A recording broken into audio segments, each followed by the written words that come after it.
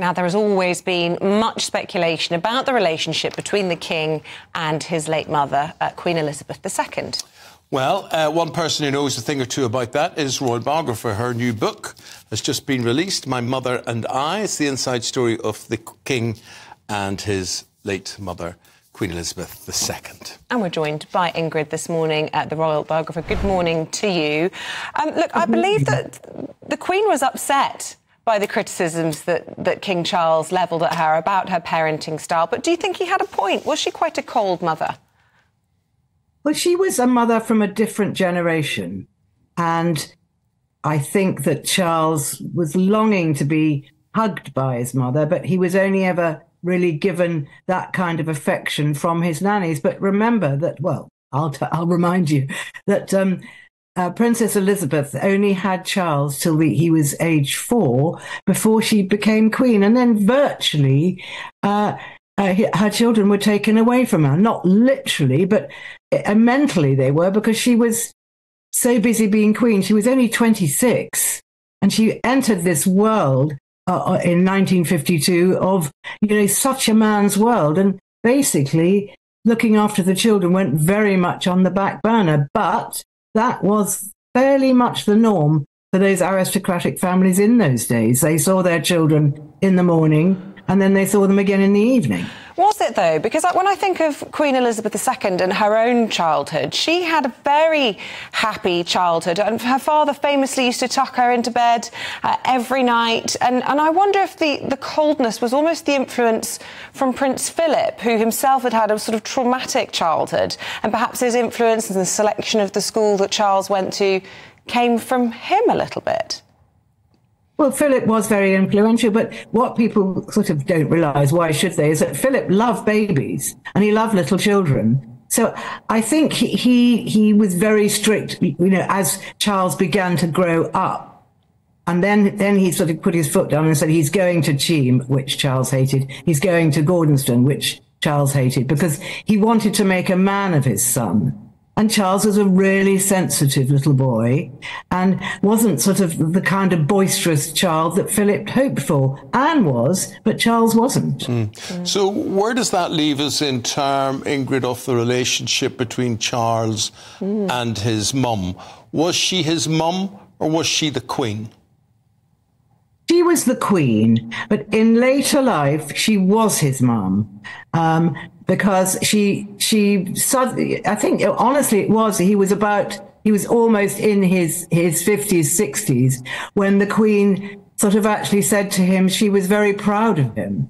But it was really through his work with his Prince's Trust, as it was then. And she just thought he's done such a marvellous job with these underprivileged kids and the inner cities. And he's really caring about the youth of this country in a way that made her very proud. But it took a while for her to show this to him. And do you think that his own experience and I suppose the lack of affection that he reported or describes has affected the way he's parented his own children? And I know Diana had a big role in trying to be hands-on and very involved in the boys, but it seems Charles has taken that on board as well. I think Charles was very, very close to his children, especially Harry, actually, because William was very much, he wanted to be with Mummy, but Harry loved doing things with Charles. He loved, going into the gardens at Highgrove and learning about plants. And he loved the military, loved horses. And as soon as he was able to, Charles would take him on, little trips he could do with him. And on one occasion, Harry even went dressed up in sort of military uniform. So Charles was an indulgent father. But when his relationship with Diana broke down so badly, Diana's weapon, if you like, which is very understandable, all mothers would use this, was to take the children. Charles would organise to take them to polo and she'd take them shopping. So that was her real strength. There were a lot of women around that family. Diana, you mentioned there. There was the Queen Mother. There was the Queen's sister, Princess Margaret, as well. Did they have any influence on him? Well, the Queen Mother had an enormous influence on him. As he said in his later years, she taught him everything about opera. She taught him about poetry. She taught him about Shakespeare, all of which you can see is so much part of his character now. And he completely adored her, always. That's almost a phrase I think you could use towards Camilla, is it not? He completely adored her, always. I think you could. I mean, not always, but I think he loved Camilla from the moment he met her.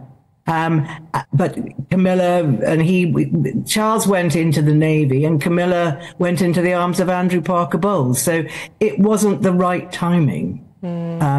But eventually, it was never the right timing, but eventually it was. And I think that is in a way, it's a great love story. And Camilla is the one that you feel is strength now. Yeah, supporting him through this awful illness. And we see Prince William cutting a lonely figure. He was at the BAFTAs last night, walking the red carpet without, of course, the Princess of Wales.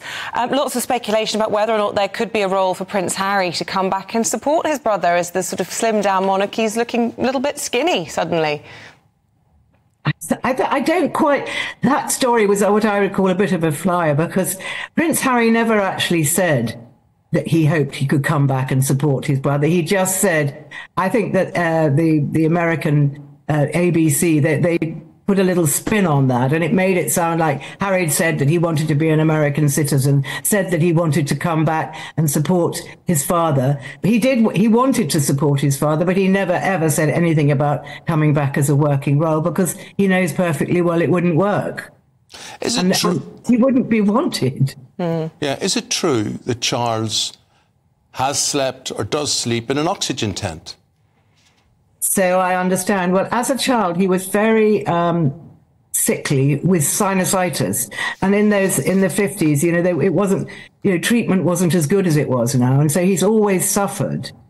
So he does sleep in an oxygen tent. Now, whether he does every night or not, I do not know. Yeah. But it's certainly something that would relieve his problems. Maybe it's something a lot of us should be doing.